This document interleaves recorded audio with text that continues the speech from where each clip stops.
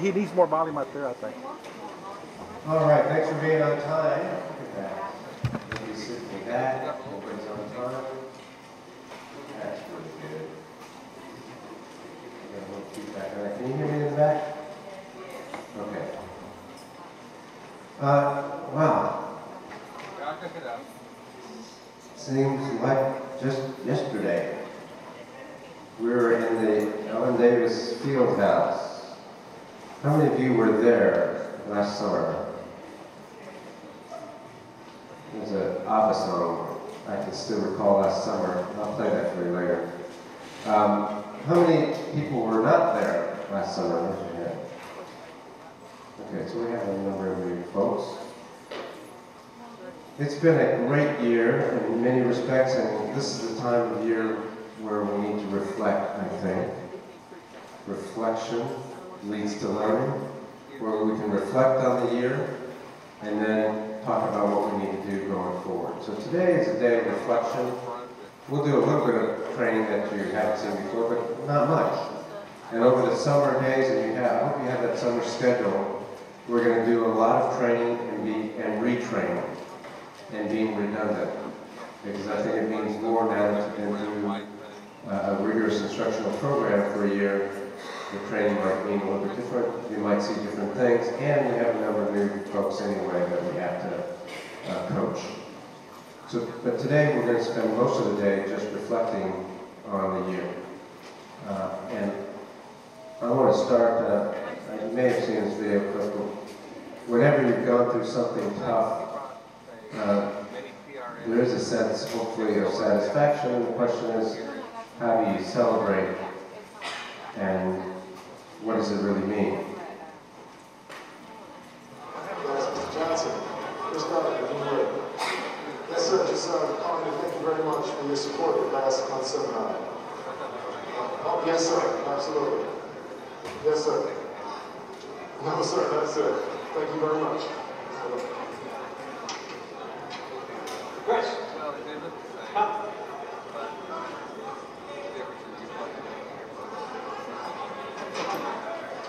How you doing?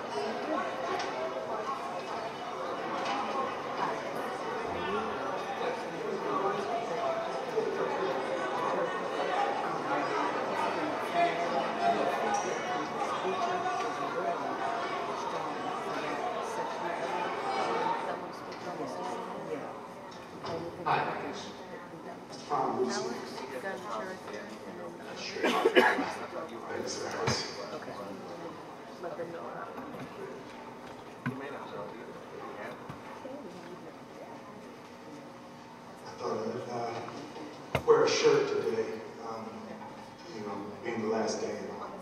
Thank you. We appreciate that. Feedback, or is it just an act? Wear one tomorrow, okay? It could be a little Because both. tomorrow's going to be your first day. If you'd like to work here as a broker. Would you like that, Chris? Yes, sir. Good. We couldn't be happier. So, welcome. Was it as easy as it looked? No, sir. No, sir, it wasn't. Good luck, Chris. Edit. Tick, tick. Edit. Tick, tick. I'm not getting audio on this really. I'm getting good here. I almost forgot. That's going to be your third input here, Alex. Is it on? Yeah. It's probably the mix out of his computer.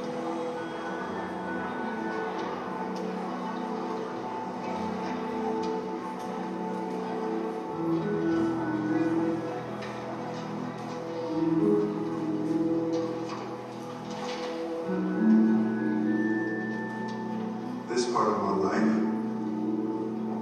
this little part, is called happiness.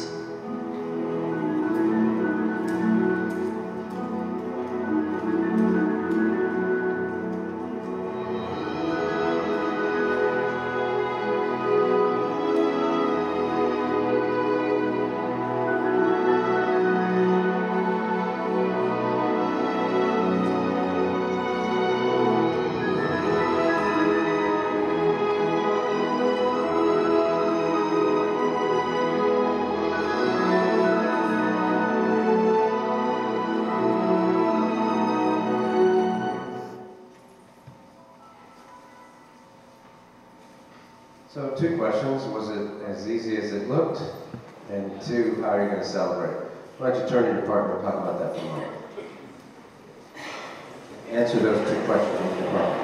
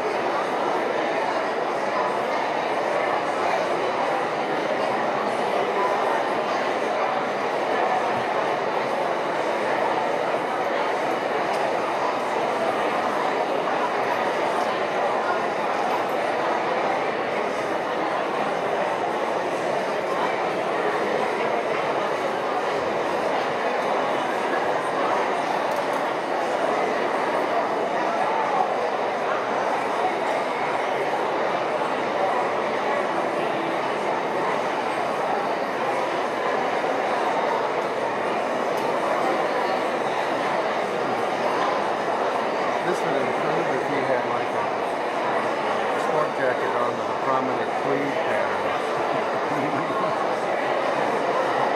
Yeah, they have no light up there. And the reason I was laughing is because that little light only has like about a 20-foot bow. And that's about, you're talking about the units you just got. Yeah, I wouldn't have it here. I'd have it down there. Oh no, I mean he wants, that's his thing. He'll walk into it, walk out of it. They got lights here. I guess when he was going to run through, he was too bright. I don't know. I really don't. Nobody's watching this. They need lights that go like, Yeah, nobody's watching this crap. Oh, what happened? Yeah, you put it on one channel. I don't know if the other one's on. They have to watch it. It's their job. Yeah. Well, I'm going, Ernie. To be honest, I would wait at least 30. I would wait. You were here for 30 minutes, but I'll give it another 15. yeah, I just said leave at 8:30. That way you were here 8 to 8:30, just in case. So I answered the two questions, was it as easy as what someone over here said? It did not look easy. Where have you been? And when I asked how are you going to celebrate, they said long and hard, and alcohol will be involved. If I drank, I think I would have the same answer. I'm actually going to take a few days off this summer, so that's how I'm going to celebrate. All right, but let's talk about the year. And was it successful? What was accomplished? Or, did we not do what we said we're going to do? I'm going to take a district level perspective right now, and I want you to give me some feedback. I want you to give us, the leadership team, some feedback. You have a survey on paper, and it says year in review, June 2013. And if you would, you don't have to put your name on it, but we'll ask the EDs to collect them in the room. And after each section, I'll stop. After each section, I'll stop, and you can circle the right bubble, the right bullet. We've accomplished. I'm going to go over 10 big things that the district said it was going to do this year. And some of you may not have a lot of information about it. I'm going to give you a little bit. And then I'll talk about lessons learned and next steps. And then when we break out to the sessions, the breakout sessions, you'll do the same thing, but you'll do it at a school level. And I have some guiding questions for you. And then you can make your own, but I have some guiding questions for you in your small groups. Okay? So let's start district level, big perspective. What did we say we were going to do this year? The first thing the leadership team and I said we were going to do is restructure school leadership. And some of you may remember we did that right away in the summer, even well before the time school started. In fact, I think we started in June, about this time. And school leadership, the restructuring of school leadership meant that we would divide the district into 5 divisions. each with the academic median that was congruent, or similar. So it wasn't geographic. The five divisions have several feeder patterns each, and yes, we had to split up the fourth division and spread out those feeder patterns, but the district is still in 5 divisions. We're going to keep 5 divisions. And then we had an executive director over each feeder pattern, an assistant soup over each division, an executive director over each feeder pattern. The purpose of that was to ensure that we had a faster and greater implementation of the reform initiatives. And so that's what we said we were going to do. It would also help us increase accountability for actually implementing and following through on the reforms, and it helped us focus on instruction. So we think we did that fairly well, that structure with that coaching seemed to work. Obviously some lessons learned. I know that one of the comments from some of the principals has been sometimes the implementation is uneven. In other words, in this feeder pattern it may look this way, and in this feeder pattern there's slightly different rules or requirements, and each feeder pattern is slightly different. And that's true. We'll get better at calibration. There will always be a little bit of difference because we're not requiring everybody to do it exactly the same way, just like schools. You have broad parameters, but each high school is going to be a little bit different in how they implement different things.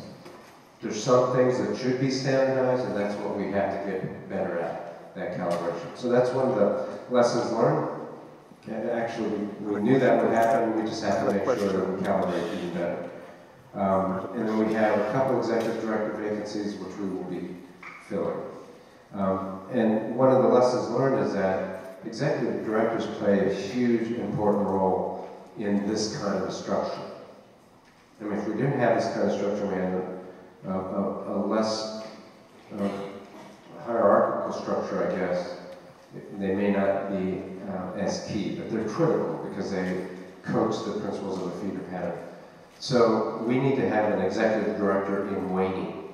We have to have an executive director who can step right in if an executive director leaves, gets promoted, or goes off. Okay? So that's another lesson learned. Next steps, we will have an executive director evaluation system starting this coming year. We'll conduct more calibration using the 2012-2013 data. That data is being analyzed as we speak. We need to strengthen the feeder pattern identity. We want kids who start in their elementary schools to get to the middle schools and not go somewhere else and then go to the high schools. We need to grow that identity. And we need to be a little bit more purposeful about that as a feeder pattern, as a district.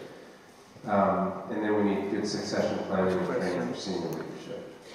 When they do the Assistant Suits, I'm just Executive going Directors, to go, I'm not going to stop it. figures. Yeah. Right? Okay. School Isn't it leadership running construction, that's what we Break said up we this, were I'm going just to going to do. fill these The done. question is, did For we lunch, I won't accomplish stop that? until then. Yeah. I have an opinion, I just told you what my opinion, I think we accomplished that to a great degree. I think for the most part it worked. And we're going to stick with that structure next year. But take a minute, talk to your colleagues about that structure, talk about how it was successful or not successful, and then when you're done discussing with your colleagues, just circle one of the 10 bullets.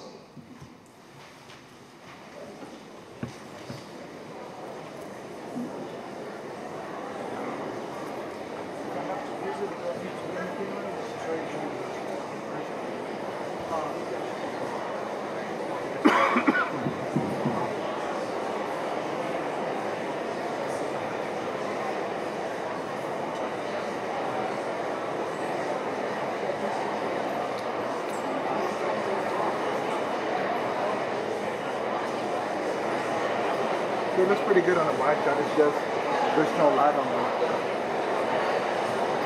We have 4 people watching. That's it. Can you tell how many people are watching? No. I don't miss it. I don't ever sit in that seat. People are watching. Someone has to send out instructions on how they can watch it. I don't think anybody said anybody instructions on how to watch it. You know what tell them serious, well, here it is. Like, I talked about it here. That's what they did with the person already. They already told them. So what they're saying is that this definitely has to be recorded no matter what. That's what this is for, the recording. Yeah, but it's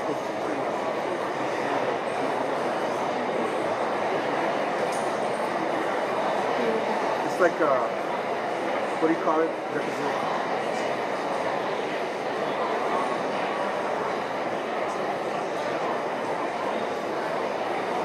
Yeah, I figured you say, somebody can say, yeah, I'm there for 30 minutes and show you know, and then I was there for 5 minutes and I left for 3 minutes after it started. I got it, Alex. That doesn't look good on paper. That's what my boss told me. But you go beyond that. You are thinking about it. No, just in case that they're unfavorable. They think it's mad. He let her go. You let her go. Nah, She's a girl.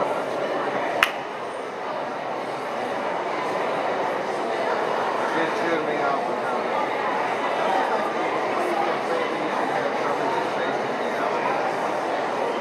Really?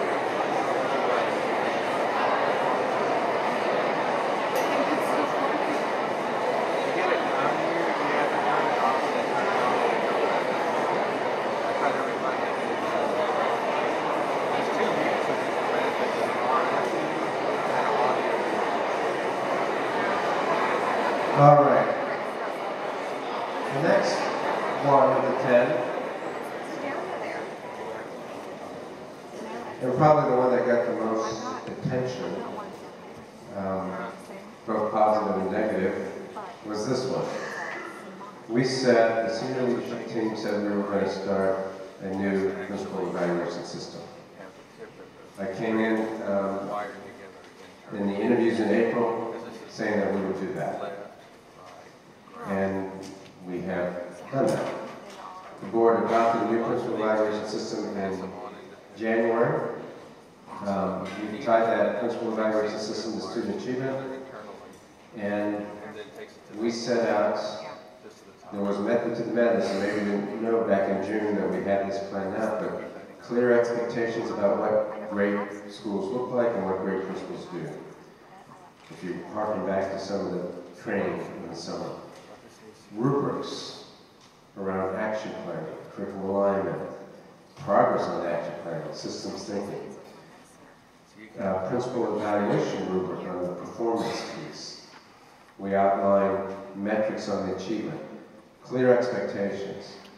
Second is professional development. This group here, at least the ones who've been here all year, have received more professional development than ever in Dallas, but than most places. Professional development around instructional priorities, around the principal evaluation system, around action planning, around systems thinking, around providing instructional feedback, etc. Expectations, professional development.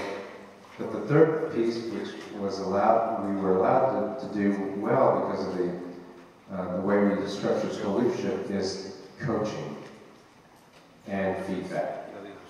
Yes, some of that was uneven in its implementation, but most principals here got on-the-job coaching from the executive directors and feedback on a continual basis, at least every month, and in most cases more than once a month.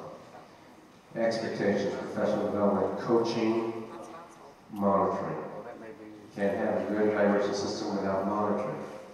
Can't design a rigorous system on paper and then never visit the school. But again, because of the structure, EDs were able to visit the schools quite a bit. In some cases, once a week.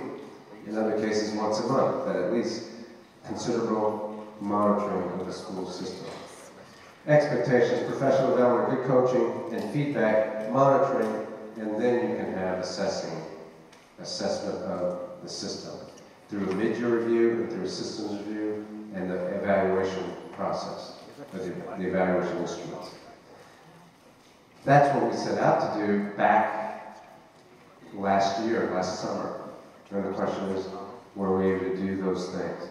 I think the answer is a clear yes. And we have new principals in the room now, and by the time the year starts, we will probably have about 65 principals that are new. I don't know if that's good or bad, but I think it's, for the 65 we're picking, I've met a lot of them. I'm excited about the ones we're hiring. Lesson learned. We have to get in our own mindset, the paradigm is a continuous improvement model. It's not just one evaluation. It does start now. It starts in the summer and we grow. We have to get into your head, into our own head, that progressing and improving are okay. So this year there was a big brouhaha over people being placed on improvement plans. We knew that would happen, but the intent was not to use that as a way to get rid of somebody. In fact, I'm not going to ask you to raise your hand, but many of you in this room were placed on improvement plans and just improved.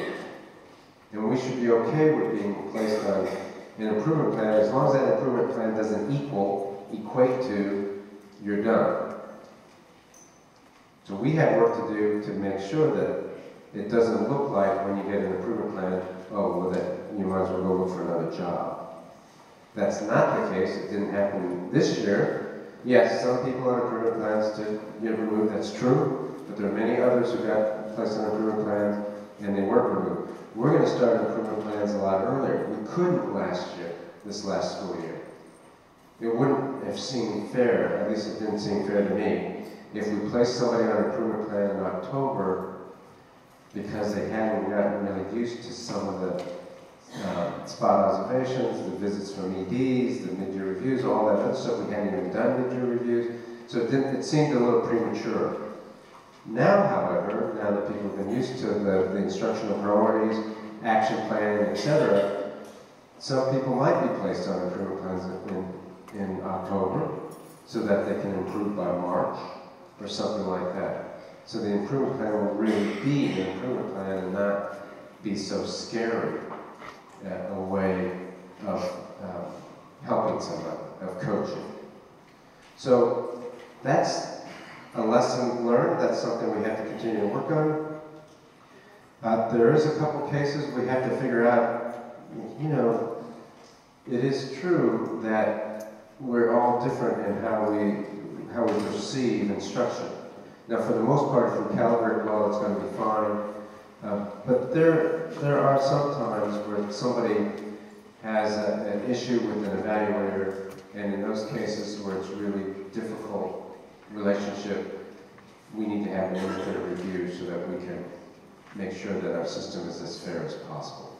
So we're going to think about that, how we do that, without going crazy on it. And then the last lesson learned is, while a lot of data was presented, we didn't present enough data in a form that people could understand, so that people could understand where the school was in its progress. So we're going to do that in a better way. We're going to have to get your help to do that, so that we give the right information to all of our parents. Next steps is to tie the principal evaluation to strategic compensation. We did not do that this year. The focus group talked about it, and we're going to talk more about tying your evaluations to a compensation plan that rewards success and values and pays people for what we value most. We're going to continue our training with executive directors, and we already talked about the continuous improvement model. So that's what we plan to do. We'll have the same evaluation system, so no big changes there. We'll have the same sort of coaching, so not a lot of new for next year. We've learned some lessons about it, but overall I think the principal evaluation system has been successful. But I'd actually like to hear from you. So take a couple minutes, talk to your colleagues about your experiences this year, and then when you're done talking with your colleagues, just circle one of the bullets, and we'll collect those again at the end. Again, you don't need to put your name on these.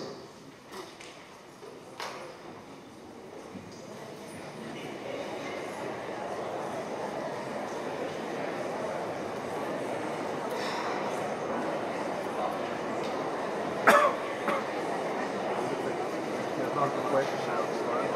Looks like this is where he's going to take his questions.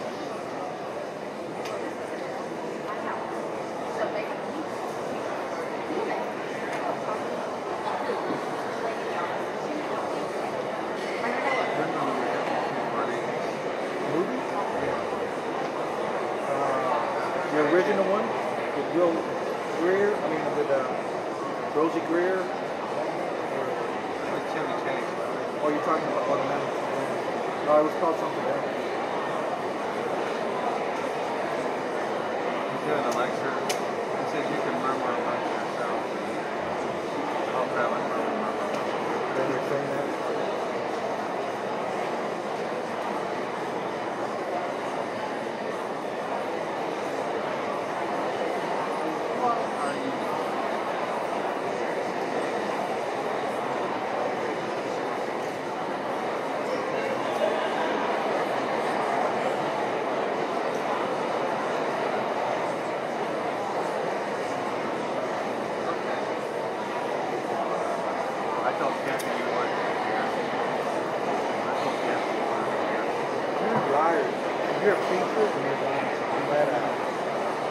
You can't serve two masters.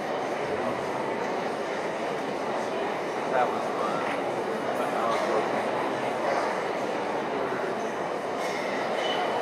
So I'm thinking this is going to be over by 11:30 because Mike's going to call me what time I want to be over. Then I got to do the surveys. How many survey calls did you make? I did pretty good. How many did you get? 30? I got the first page. That's going good. Filled out and highlighted, or was it a lot of? Not interesting. Well, actually, evidently they love me. Everybody gets glowing reports. And people took time to talk to me. So it went slower because everybody was talking. Yeah, I'm not sure who I'm going to get. Let's do it. I'm doing mine today. Then tomorrow, the vacation begins for Carmen and Mike. And you're off Monday? I'm here Monday. You're off Tuesday and Wednesday? Yes. What are you going to do? I want to go do a shoot. You're going to work? I want to do it for me. I'm doing shoots at night now. St. Louis call, I got my eye on there. I'm just starting my own little company and just do searching. I mean, it makes money. It doesn't make a lot, but it's supplemental. It pays for Greenpeace, golf and Greenpeace. I charge them $150 a service. Huh? I charge $150 a service. And you know what? There's a lot of sermons in there. So I asked the lady in the office, there's what is the right over here helping you that the lights will be go up and as that just said it's preset and not be so at lunch or break or whatever I'll ask them if there's some way that we can get more light directly on. Yeah, just in front of the stage without killing the screen. Just a little bit of a bounce. Yeah. Just between the tables actually. Right, I was looking at that. What's called spotlight last night yesterday. It's easy to change the draw and make sure the right color on, but like You mean an actual spotlight? Actual spotlight, but it's going to make this round spot. Yeah, no. They probably have. Do they have other kind of lights that hit the stage that are fixed? Yeah, they have a whole. Yeah, if whoever this person is, they can just bounce a little flood, just a Well, I've got to figure out which control yeah, is back. that's what I'm saying. During lunch, we have to do that. So, I mean, it's okay now, but it could be better. Yeah, definitely. Okay, it's not like we made it. Yeah, yeah. I mean, talk about 3/4 lights, just not like house alone, or word count. I mean, it's that. I actually, the last few times we were there, I actually had to use the spotlight on it. Because there was no way to see. Yeah. So let me go find out. Okay.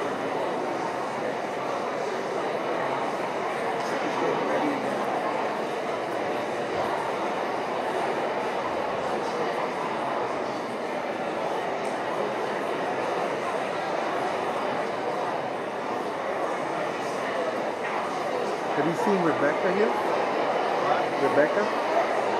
Communications? Because last year we did it, Jennifer was here. You might not be here. I do pretty good with a manual Zoom.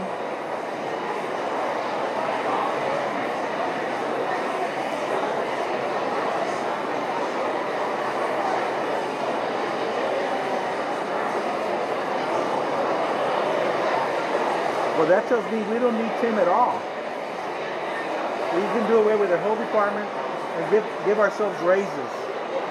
How do you like that idea? Because what happens is we expect them to do it and it doesn't get done.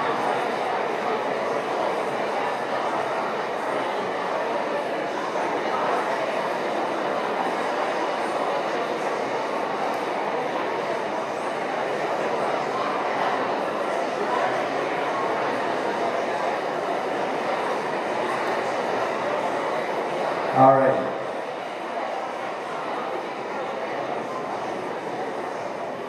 Again, this is big level view. You'll do your school level when you get to the breakout. So, for this next one, top talent for senior leadership positions. I said that I would bring in top talent to help run the district and also help be senior leadership. And so, in the presentation this summer, this is the first draft of it, I'll have two pictures. One is the cabinet in September or August, where I'm sitting with about 8 cabinet members at a table doing our thing.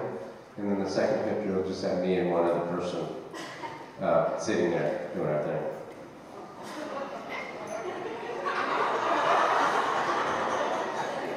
Now, the media, some of you got it. The rest of you is like, what is he talking about? It's good you're not reading the paper. You're doing your work. You're getting the stuff done. Because the media makes a big deal out of the cabinet. But senior leadership involves a whole bunch of people. So if you're an executive director in Dallas IC, would you stand up? Executive director. Stand up. Look at these people.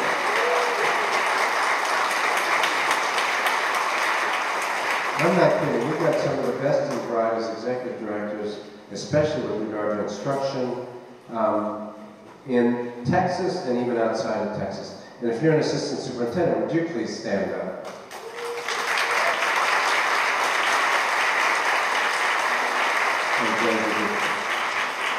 Also, nationally known folks. We brought great senior leadership, and of course, Dr. Randall, would you please stand?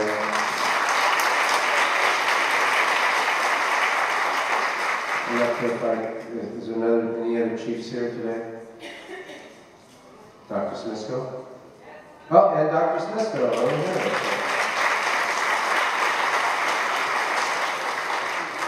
So, if you look across the district, and I know we just have school leadership here, but we also have great people doing work, executive directors in human capital management, in our operations, in finance. We've brought a lot of folks, some internal, some external. But one of the lessons learned is that for the cabinet, at least, if I had to do it all over again, to have a good blend of internal and external, and a good blend of experience versus non-experience. You need fresh blood, that's true, so that you don't get stale. You need a different perspective sometimes and borrow from other places and how people have done it over there.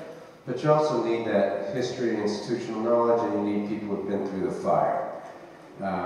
It's tough in this district in some places, especially being on the cabinet, and so you need people with that kind of, they've been hardened like steel, right? They've been through the fire. So that's a lesson learned, and you'll see that in the cabinet coming forward for 2013-2014. The next steps, we will reorganize the cabinet, and we're also going to do a 360 review. This year we're only going to start with the cabinet and possibly the assistant superintendents, and then in the future we'll do it with executive directors. A 360 is where we have a survey of the leadership team. It's not just a survey, it's a survey and other questions about the leadership team from their subordinates, so that they get input from the subordinates, their colleagues, and their supervisors. A 360 review. That'll be done by an independent professional company that does that review. That way we continue to grow so that we can develop our own senior leadership skills. So take a second, talk to your colleagues about your senior leadership in the district, whether we were able to bring in some good talent or not, and then circle one of the bullets.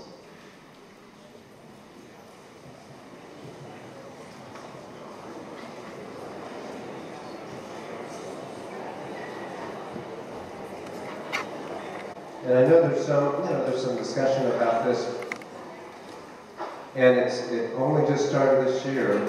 It'll get better, but human capital management reorganized into a case manager system, and hopefully they've been much more responsive to your needs for teachers. There's also been many more teacher job fairs, and we're going to continue that through the summer. And again, cut them a little bit of slack of just starting this, but hopefully that process has already worked a little bit better. And that's, from what I've heard, it has worked much better than in years past as far as getting teachers in that are qualified. So we need to grow that. We need to help human capital management to get even stronger with that. We also expanded the Teach for America program. This year we will have about 180 new Teach for America teachers that will join the 120 some that are already here. Let's see, with the initial start of the School Leaders Academy, the Principal Fellows Program, we think that was very successful. We hired 55 people to go through that program. 20 some of them are principals, will be new principals. In fact, where are you? Stand up. If you're a new School Leaders Academy fellow principal, please stand up.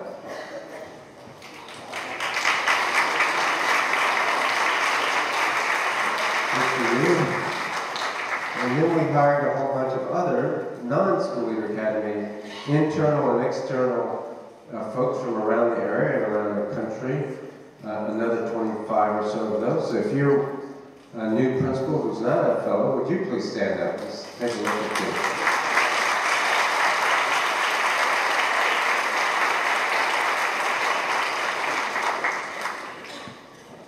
this. This is a good group. New principals who had been put through their paces. I don't know if you know that much about the principal selection model. Not only was there rigorous screening, but they all had to go through performance interviews. And the performance interviews had an in-basket test, they had to look at data, they had to do other exercises, they had to watch film. I mean, it was pretty rigorous. They made it past that, and then they had to go through yet more interviews. So, rigorous process, we're very excited about that. But that's what our profession requires. We need anybody who's entering the system to be top-notch, and we think we've got some top-notch folks.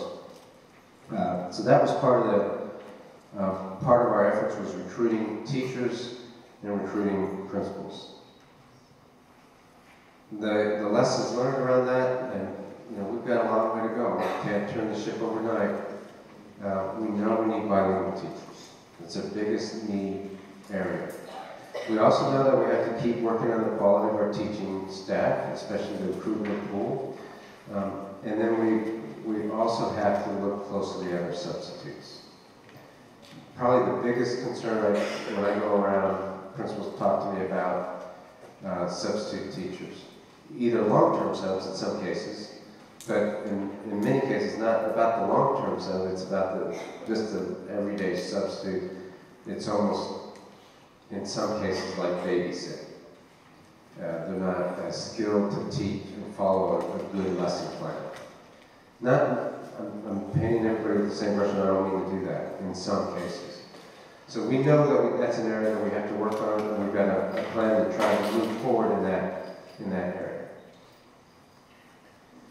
So the next step, we're increasing the stipend for bilingual teachers. We have to look at the stipends for some other areas. And we have to change the compensation plan for teachers and their evaluation system.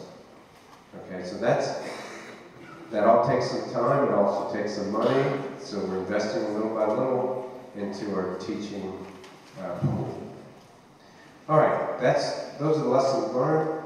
Talk to your colleagues, because you're the ones on the ground, and talk to them about the recruitment of teachers and principals in this district. Were we able to accomplish anything? Did we move the ball down the field on that? Or are we way, way behind still? So talk to your colleagues about that, and then circle a bullet when you're done.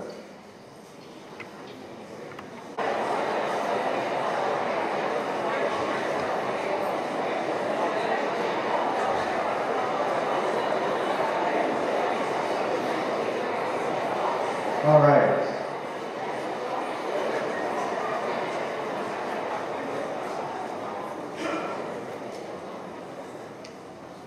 You know, I know the district has had some scar tissue around the financial situation, and I know in the state legislature the last couple of years, not this year, but a couple of years, the district lost $100 million over 2 years in state revenue because of the bad economy and things like that. So one of the main things we needed to work on as a senior leadership team was to make sure that we maintain the progress toward a good, stable financial situation. And just looking at some of these bullets, I hope you'll agree that we made considerable progress on that. First of all, the fund balance at the end of this year, unassigned fund balance is going to be $230 million. So you can see where it has been and where we are today. $230 million in unassigned fund balance, $255 million in fund balance.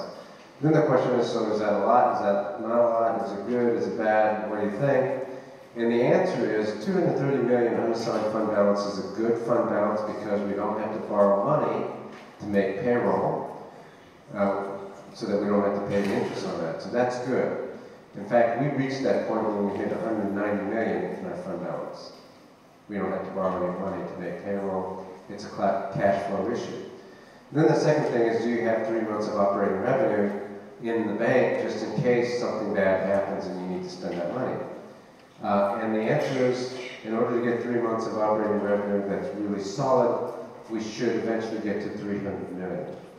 Well, we're no longer in a real rush to do that because we hit $190 million back in August, September timeframe. Now we're at 230. We don't have to grow the fund balance as much. That means we can invest the money in our schools. So that's a good thing. We can now invest more money in the programs and people that we need. You know, the district was in a different situation 3 years ago. It needed to grow its fund balance. You're wasting money if you have to borrow money to make payroll. So we're in a very good situation with that. We also have met E-rate compliance this year, so we're no longer in E-rate jail, as they call it. And that means, what that means is, it's still going to take a little bit of time, but it means that we have about $130 million that will be freed up over time that we should have been getting over the last 6 years. We have not been getting that money, and now we're able to start to get access to it. So that's going to add to our technology needs, which we haven't been able to invest properly in. But we've done some other things, especially around staff and employees. I know, it's never enough because we need to make sure that our salaries, not just your salary, but our teachers and staff in particular, get higher salaries. They deserve a higher salary. This year we were able to give a stipend. It wasn't a lot of money, but it was something in October for staff. I don't know if you remember that. It came and went, just like that. And we got no credit for it. We just got beat up. It wasn't enough. Okay, fine. We just brought to the board a budget. We'll see if it passes on Thursday next week. A 2% increase for teachers and a 2% for staff.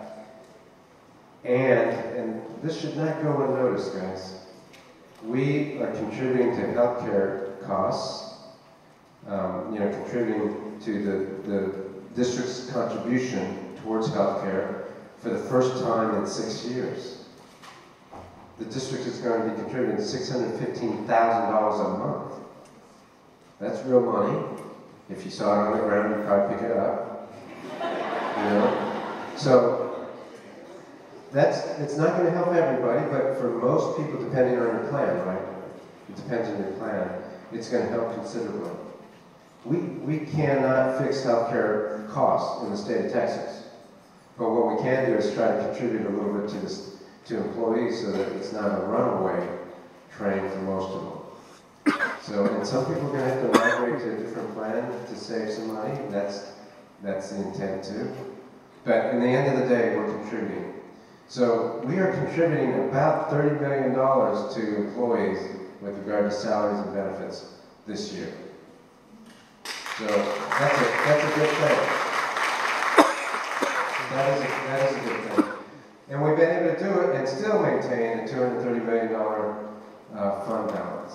So again, we'll be able to grow next year, but we're going to invest a lot more into the classrooms and programs.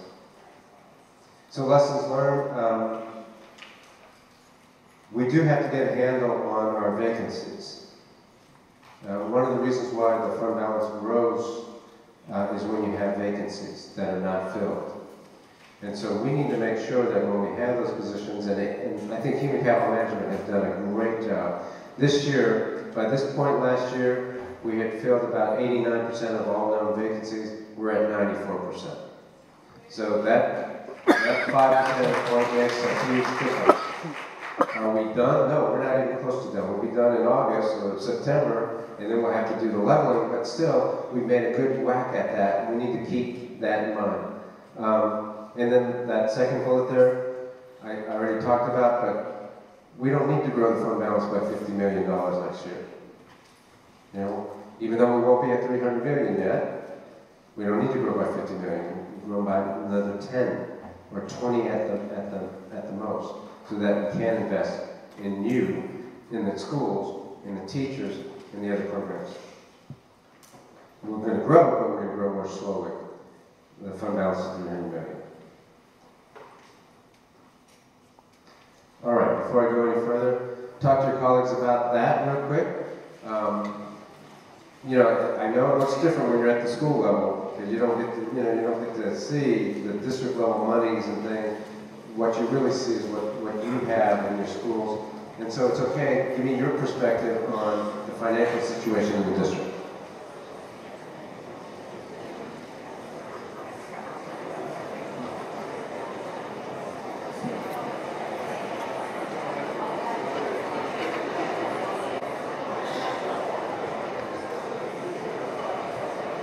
All right, a couple more, actually a few more.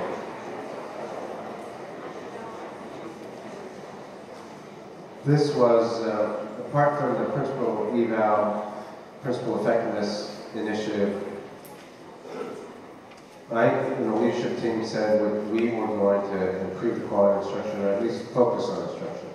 We know it's too big a district to turn on a dime, so the question is, can we move it, and can we identify what high quality instruction looks like and means, and can we get movement in that direction? So that's one of the things we said we were going to do. We started, in order to do that, we accomplished, I think, the beginnings of a culture of instructional feedback. And when you get to the breakout sessions, I want to ask you about that for your school, but as a district, we wanted to start this culture of instructional feedback at many different levels. We worked on not everything related to high quality instruction, but on a few things that are related to high quality instruction. Good lesson objectives, good demonstrations of learning, purposeful aligned instruction, and then multiple response strategies, which is part of student-teacher engagement. So we started working on that. We did a number of spot observations and how to conduct provide good, effective instructional feedback. And those are the things I think we accomplished across the district. Think about the number of spot observations and instructional feedback forms that you gave to teachers. Think about 10,000 teachers or 9,800 classroom teachers or so, and the number of instructional feedback forms or sessions each one of them had on average. That's a whole bunch of instructional feedback, a whole bunch of spot observations. And this district, with this group here, was able to do that to great effect this year, in just 1 year. I think that's a heavy lift, and we got that accomplished. Some lessons learned, again, consistency in implementation. Even in this room, I'm looking at folks that I know did some instructional feedback really, really well, and then other folks who did it a little bit less well. And there's some differences in the school. We're going to allow for some of those differences. We set broad parameters, but we need all of us to continue to calibrate with our EDs and amongst ourselves and PLCs so that we have effective instructional feedback that's consistent across the district. So the same thing goes for some of the EDs who are coaching principals who coach teachers. We have to try to have some consistency in the implementation. That's one lesson learned. And then we need to provide many, many more examples of proficient feedback, what it looks like, and continue to show models to all the principals of other principals giving good feedback. More role plays, more video clips of how to give effective instructional feedback and build that culture. More models of good spot observations so that people can get on the same page. I required 3 things, if you remember, on the instructional feedback forum, and even this was a little inconsistent in how it played out. One, you had to have a validating comment, right? You have to validate, validate, validate. In other words, catch people doing good things or go and finding something positive or something that's working well. That should always be on the spot observation form. The second thing was some question or comment that invites reflection. So it's not accusatory, it's just a question. I want you to think about, I wonder why. That should be on your spot observation form. And the third thing is helpful hint. Because I've found, and it worked this year too, those principals who did those 3 things on their spot observation form, they validated, they asked reflective questions, and third, they gave a helpful hint, something that is useful, that made teachers felt good about that sort of feedback. Even if they got 20 of those spot observations, they felt good about that because it was helpful. As a group, this group did very well. Their surveys, looking at the surveys, most teachers feel that the instructional feedback was effective. And most teachers feel that the quality of the instruction improved. Now, I haven't looked at the results of the systems review surveys. I know that's being compiled, it's being finished up, so I won't know for sure what the administration thinks, the school leadership team thinks we grew with regard to quality of instruction. My own anecdotal information is that quality of instruction improved tremendously from the beginning of the year to the end of the year. And the teachers believe that, according to the surveys, and the instructional feedback was effective, according to the survey. So this group did a great job on this. Next steps, we have to use data in a much more targeted fashion.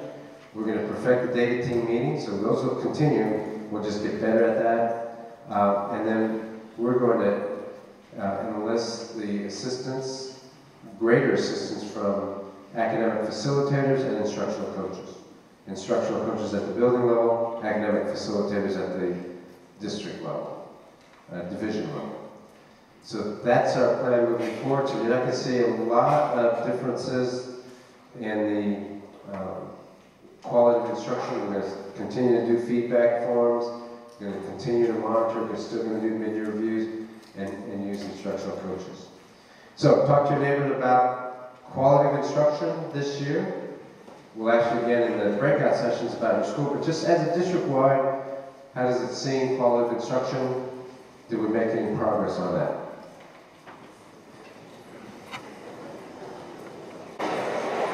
All right, just a couple more.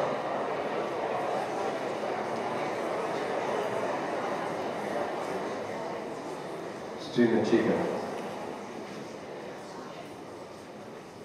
Student achievement is, in the end of the day, what we need to improve.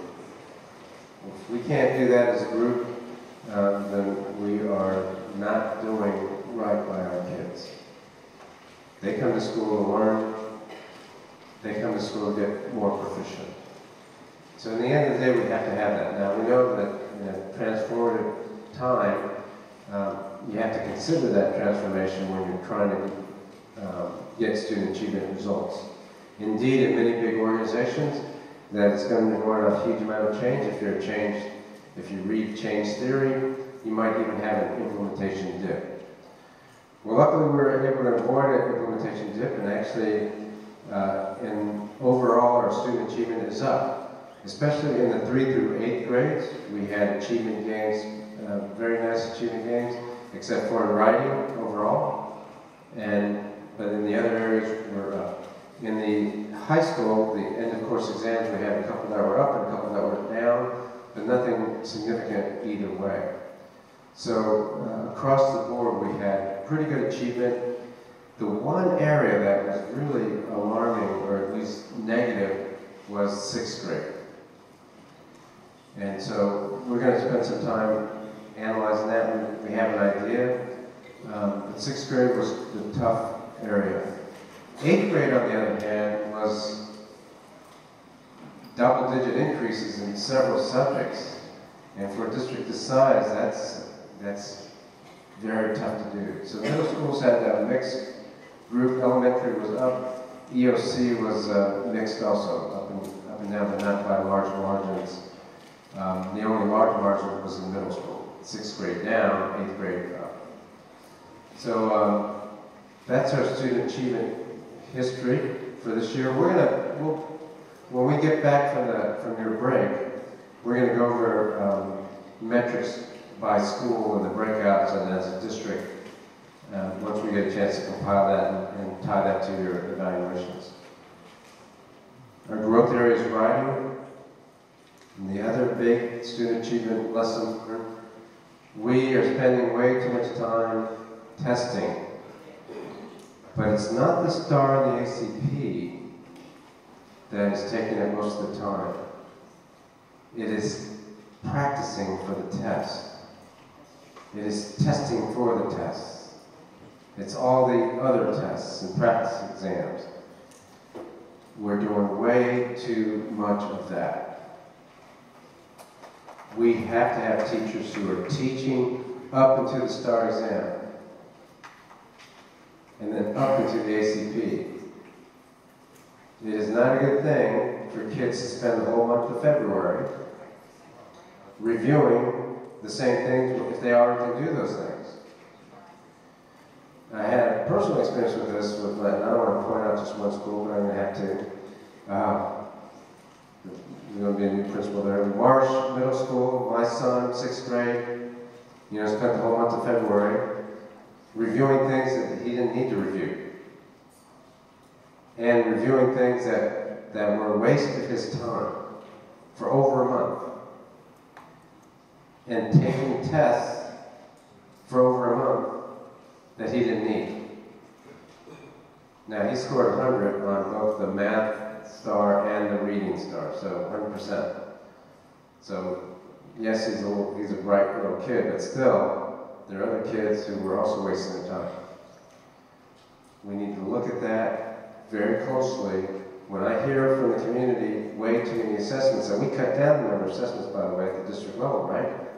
Not every 6 weeks, those are voluntary. ACPs are not, and the STAR is not. We cut down on a lot of assessments, not all of them. But what we didn't cut down is all the practice tests, and that's up to the schools. So we're gonna talk about that next year, and we're gonna try to get better at that. Next steps is strength and effective use of time in the school day. We know that kids need more time. On achievement, on academic proficiency, some of our kids need more time. And either we will gain that time during the school day by good use of scheduling, or we have to add time either before or after school or in the summer. So we're going to think about how to do that well without, killing the schools and the teachers, but we have to really look at the instructional time that our kids are getting. The instructional minutes kids get. That's what we have to look at. All right. So think about academic achievement just broadly. We're going to get a breakout session in a minute. Think about academic achievement broadly and talk to your neighbor about that.